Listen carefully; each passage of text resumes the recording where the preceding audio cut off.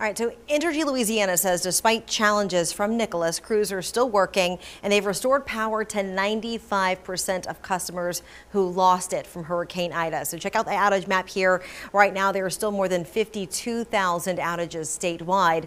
Lafourche Parish has more than 22,000, Terrebonne with more than 9,000, and St. Charles has more than 5,000 outages.